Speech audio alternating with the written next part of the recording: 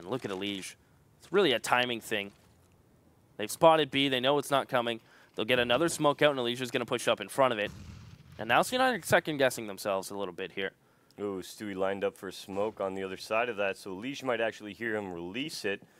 And that could be the sound you hear as, Stewie going down, and they know it's a fake here.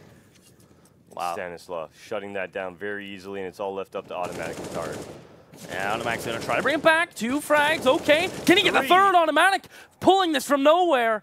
As that's huge as it leaves Twist, but keep in mind he is sitting on this palm like a chicken, and autimatic gets the fourth. What a play from autimatic, as he will single-handedly bring C9 that round, hand it to them on a platter, and just a little grin from Tim, but he is dead focused, as that round was surely gone.